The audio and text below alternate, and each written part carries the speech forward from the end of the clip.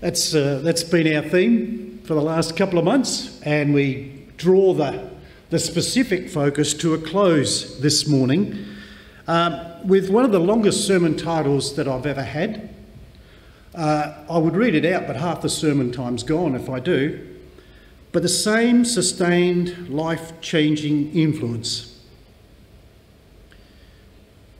When it comes to bearing testimony to the Lord Jesus, most of us, I think, in the humility of our faith, realise it's really only by the ministry of the Holy Spirit we can actually bring forward a testimony.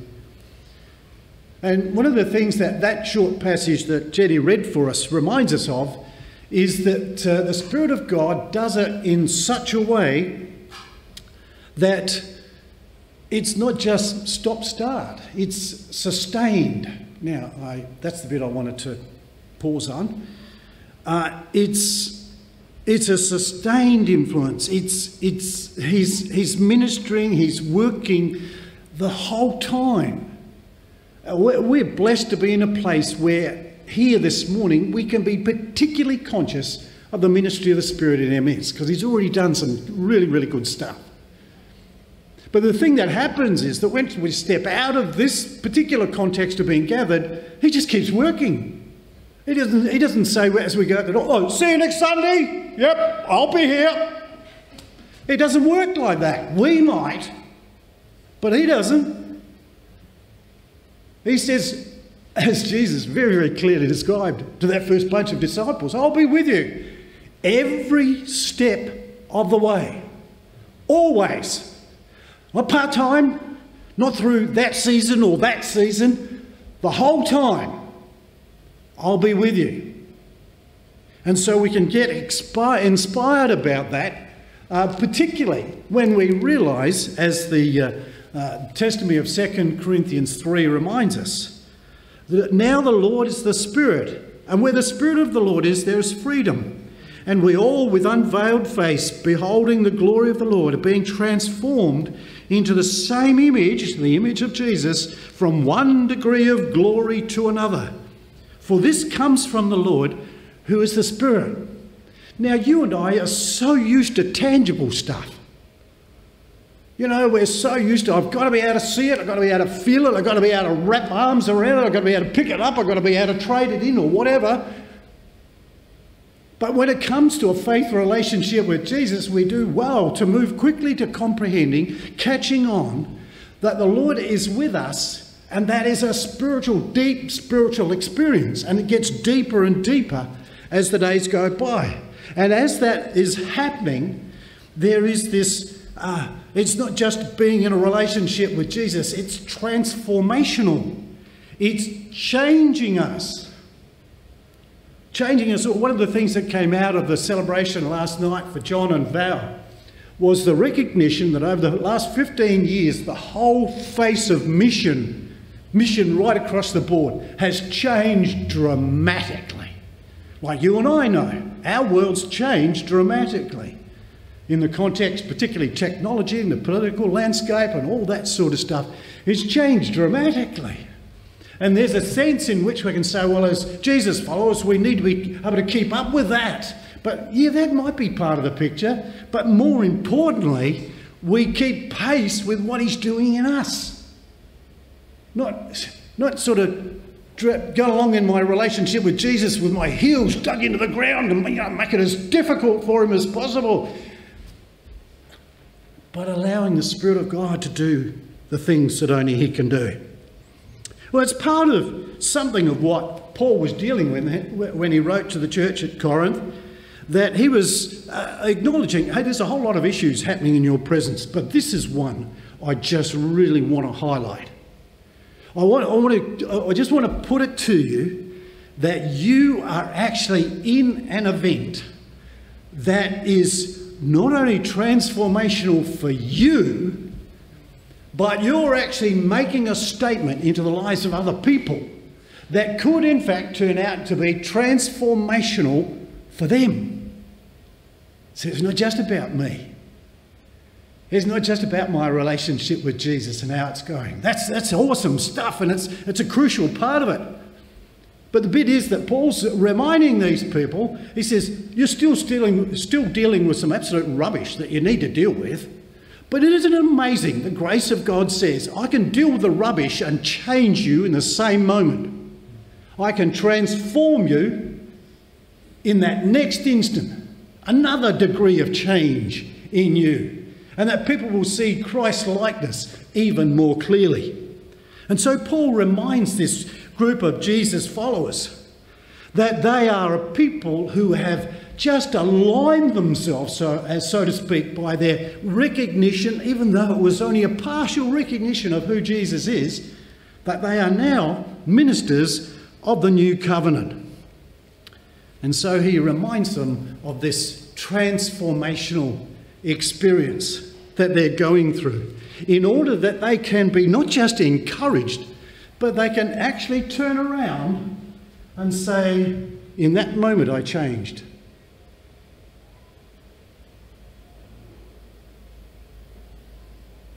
In that moment, when I just turned around, I changed.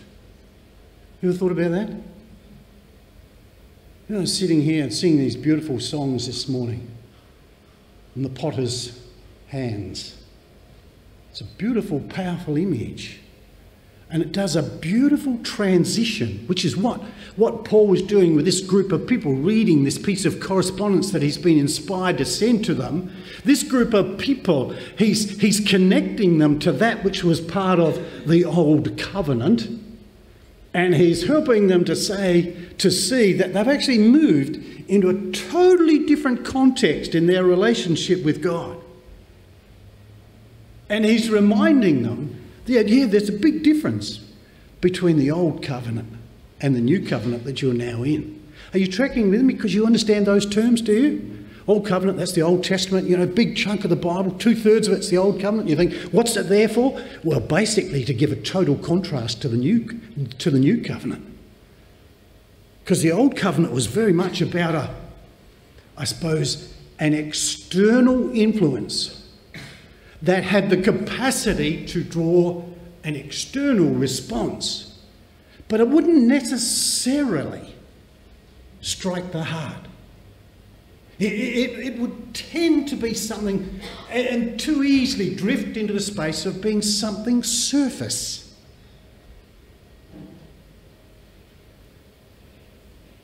Chatting with a fellow yesterday who's got a bit of a connection with the US, and he was describing how he struggles to see the integrity of the Christian faith in the US picture that he sees.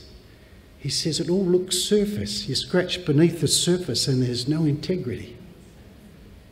And that's the thing that we look at in our following Jesus, is when people scratch below the surface, do they see the reality? They discover, oh, it goes deeper and deeper. I didn't realise this. This whole relationship with Jesus thing, it's just going further and further. In actual fact, it's going right to the core of this person's identity. And you know, there's only one person who can change the core of who you are. And you can say, yes, it's Jesus. It's actually the Spirit of Jesus. He says, that's where I've made it possible. I've made provision that you don't just stand up and own my name.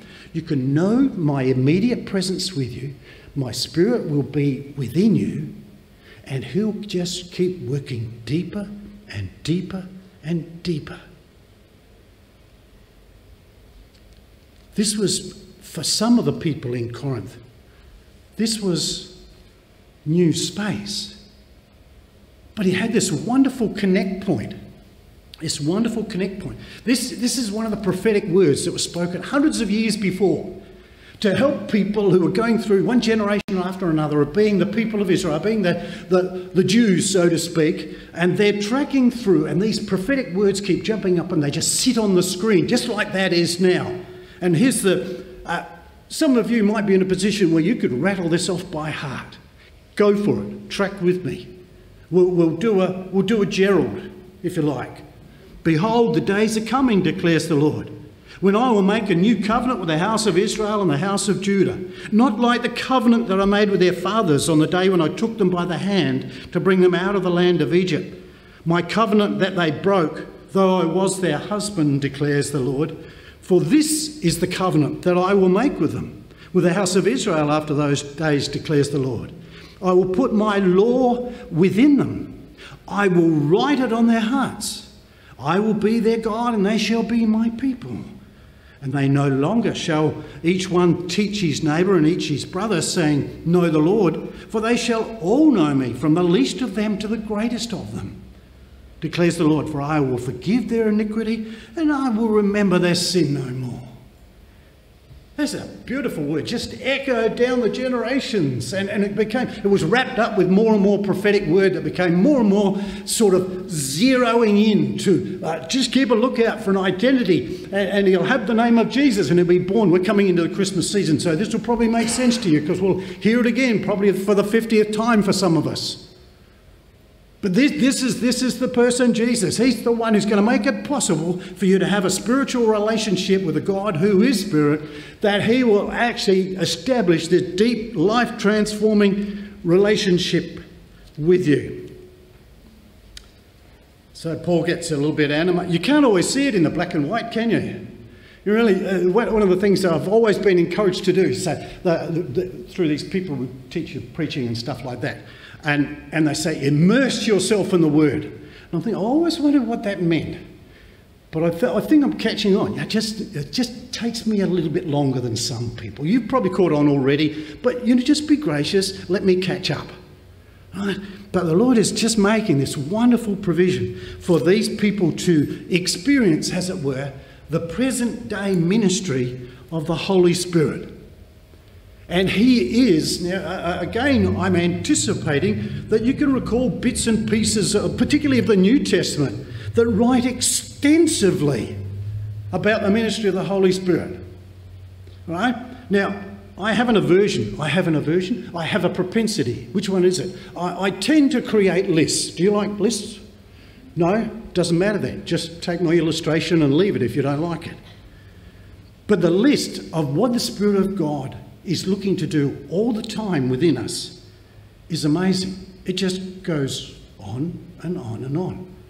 But it's all about affecting this inner transformation, this change from one degree of glory to another.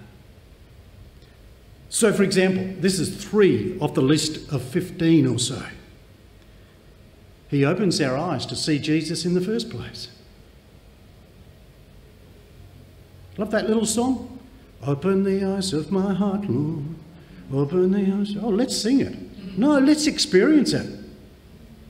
Open my eyes that I can actually see, whether it be coming off the pages of the testimony of the Word or in the lives of people such as Fiona and Val, and I better not go any more names, but I can rattle off 20 or 30 or 40 or 50 or 60 in this room. Or more. Let me just count for a minute. 1, 2, 3. But there is these beautiful little sort of prompts that can say, I can see in you the glory of the Lord. I can see in you. That's a different perspective on your Christian brother and sister, isn't it? And it becomes increasingly real as we discover that we have this face-to-face relationship with Jesus, and when he looks at us, that penetrating gaze is transformational. It can be confrontational, but it's always got that intent to transform our lives from one degree of glory to another. So Paul takes a little sidetrack for a moment or two and looks at what it was like for Moses. Now, track with me just for a moment, then I'm going to come back to our point of focus.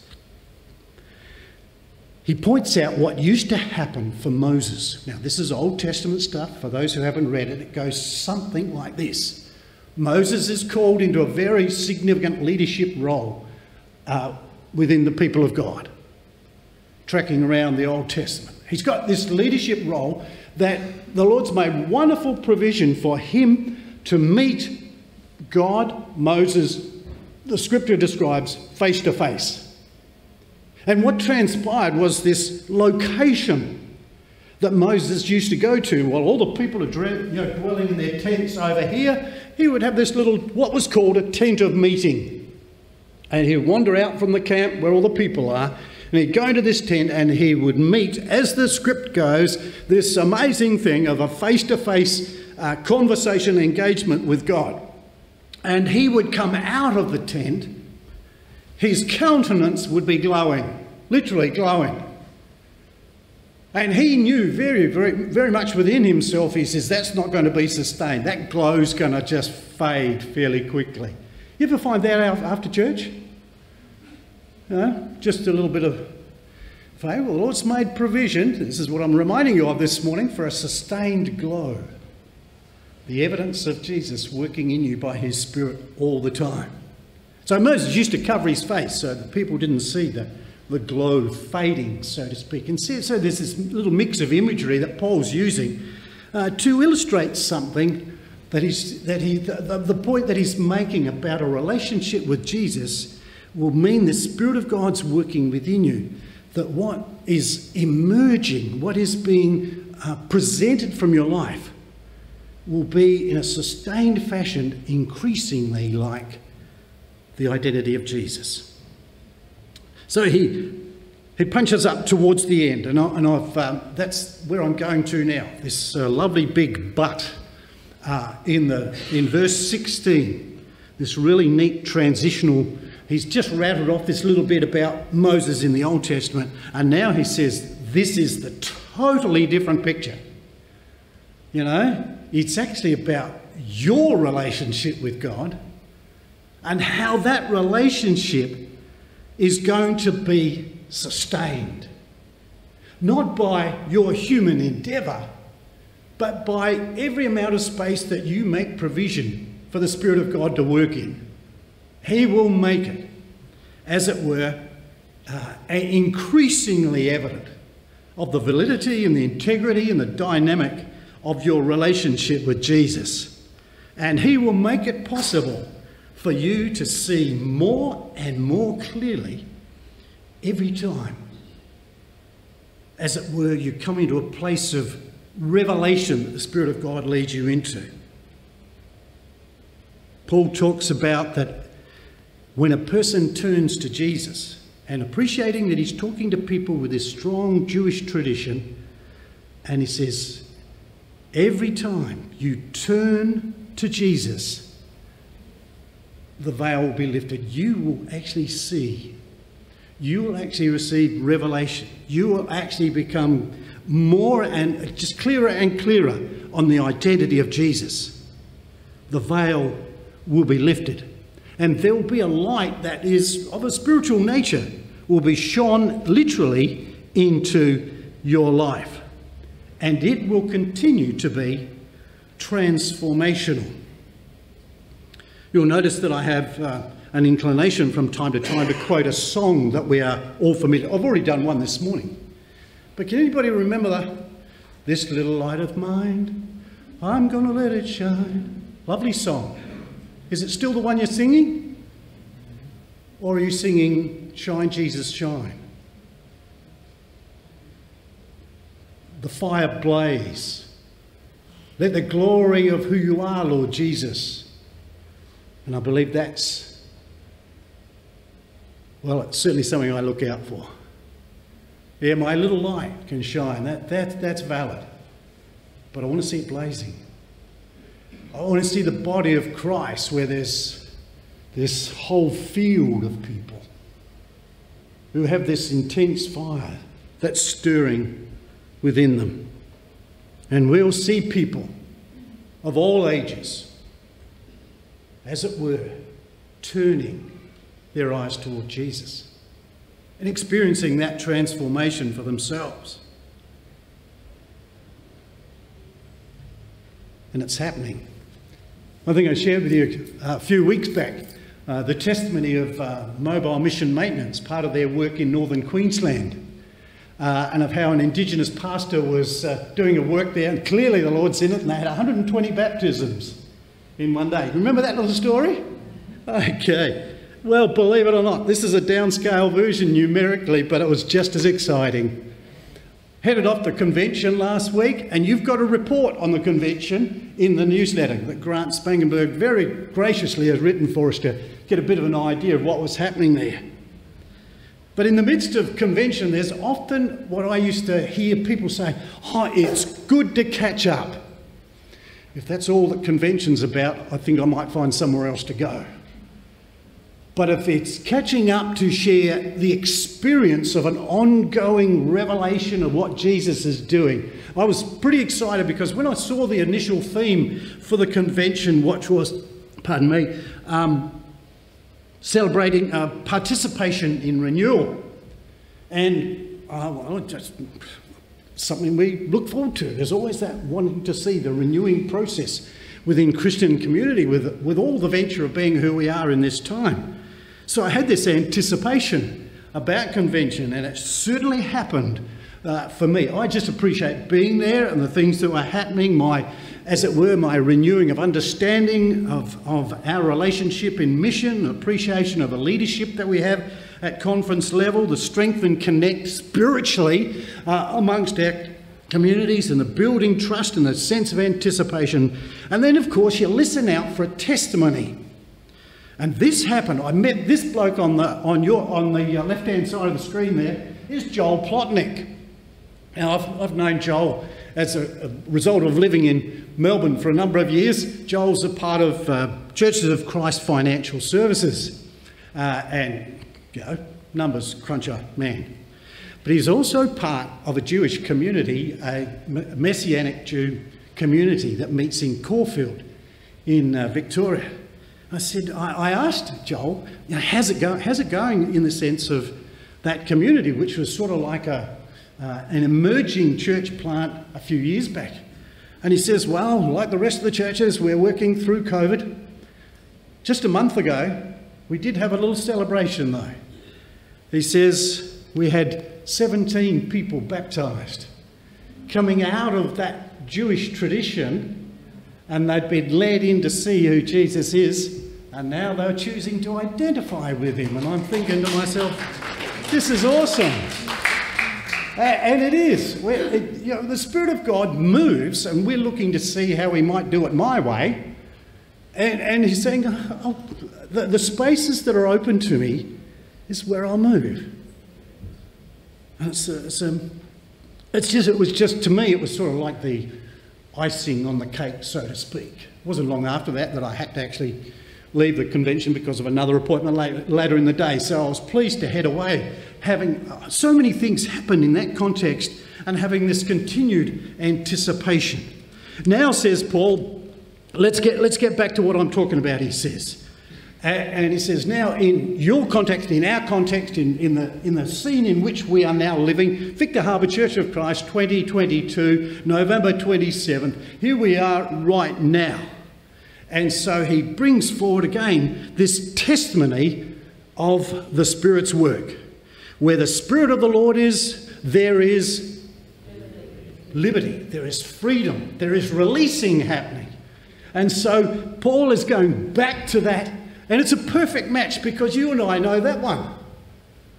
Where Jesus spoke to his disciples and said, when the Son sets you free, you will be free indeed. The Spirit of God says, I'm going to do exactly that. Because the amazing thing is, it's the same person. The human ministry of the identity of Jesus in history, he says, I'm going to make possible for my ministry that's happening here now to actually continue into generations after generation after generation until I return, and then it takes on a whole new dimension again. But it's where the Spirit of the Lord is, there is liberty, there is freedom, there is revelation. I used my illustration a couple of weeks ago of going to the optometrist. It's always good to have your vision checked, so you don't run into something or walk into something or trip over something. Well, that happened too, didn't it? No, that's because it was dark. But I go along to the optometrist. Anybody been in, done that little machine? Sit at the chair, put your chin on, and what do you have to do? You have to focus on the dot in the middle of the screen. with the whole idea to check your peripheral vision. You could then pick up little flashes of light that go over here and over there. But the important thing is, stay focused on the centre. Right? And that's where we see this amazing ministry of the Holy Spirit. He's showing us things, but he's saying, stay focused on the centre. They're a part of what I'm doing, but if I go to look at over there, bang! Sorry, Sonia. It's again where that Hebrews text comes in and says, fix your eyes, fix your gaze on Jesus. You know, the beginner and completer of our faith journey. And so we watch, and revelation comes, but we're always checking to see that it orientates to the centre of my faith focus, the person of Jesus. I must finish. And you can all talk quietly, so you've got plenty of voice for the big hymn sing this afternoon. But transformation is an awesome experience. And it's something that Jesus has made provision for. We celebrated again this morning, very much as something of a starting point where I recognise that completed ministry of Jesus. He says, yeah, that bit's completed. Now I've made it possible for you to experience every bit that works out of that completed work. That you can be made complete. That you will be changed at the very depth of who you are. Mind, thought, feeling, reflections, ambitions, the whole bit will be transformed so that it aligns itself with the identity of Jesus. And that particular poem that was read for us this morning by mother and daughter will be owned by a whole community of people, because that's what I want. It's what I desire. It is more than that now. It's actually my heart inclination, because the word's been written on my heart to be like Jesus, to be like Jesus. This hope, this anticipation possesses me.